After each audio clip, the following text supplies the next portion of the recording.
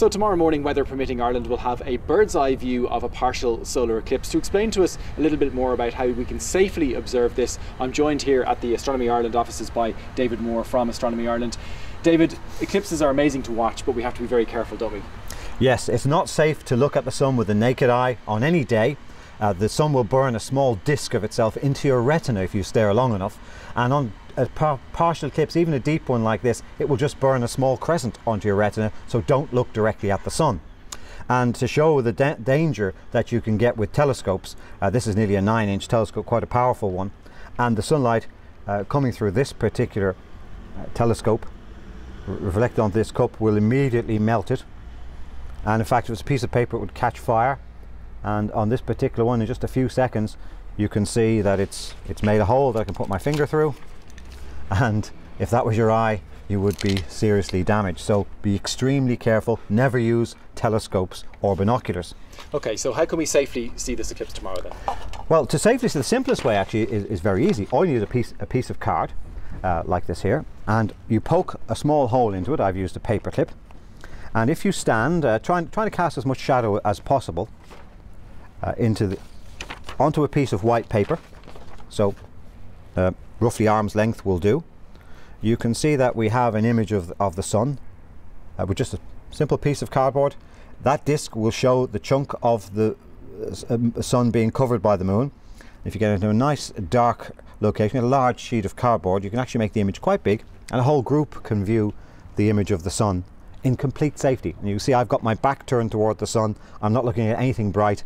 There's absolutely no danger to your eyesight doing this, and you can have great fun experimenting with the size of the hole, trying to get a darker room as possible. Some schools around the country are trying to do it into a completely darkened room, which will give them a really good view with no telescopes, no optical equipment, piece of cardboard, piece of white paper.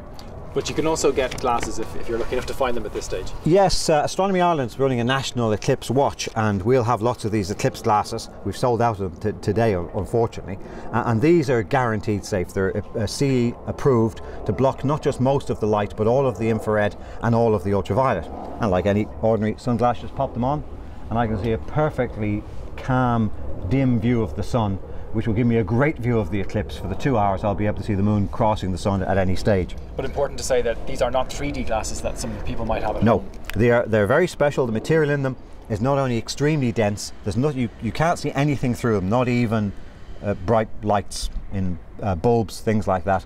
They'll be only good for welding or for looking at the sun. They are that dense, but they're also guaranteed to block 100% of the infrared and 100% of the ultraviolet.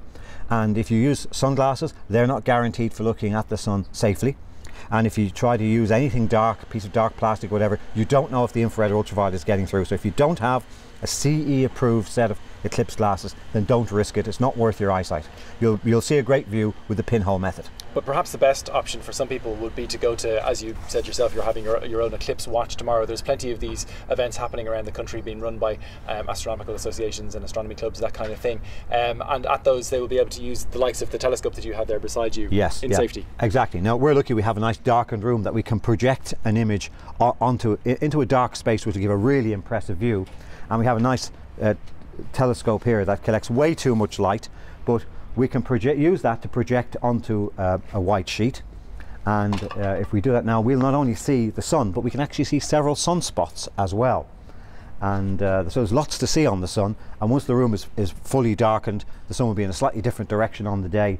Then we get an image like this, where you can see a huge sunspot here. That's about the size of the Earth.